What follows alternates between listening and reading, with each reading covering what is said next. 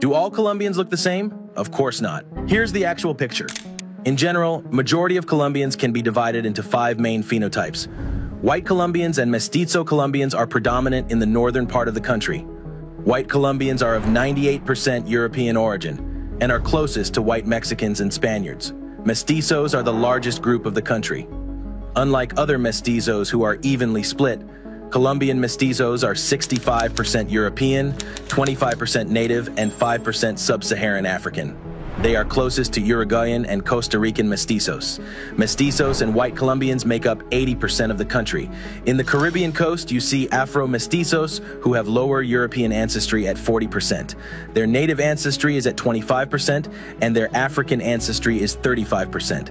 They are closest to Brazilian pardos. On the Pacific coast, there are Afro-Colombians who are of 70% African, 20% native, and 10% European ancestry. They're pretty distant to everyone due to their proportions, but Surinamese Creoles are the closest out of everyone else. Afro-Mestizos and Afro-Colombians together make up 15% of the country. Finally, in the interior of southeast of the country are the native Colombians, who make up 5% of the country.